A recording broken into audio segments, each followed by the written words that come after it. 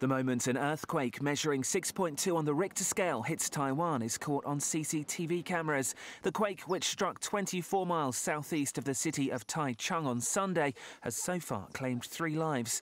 In these pictures, broadcast on local television, people are seen running from a department store as goods are thrown from the shelves and display units collapse.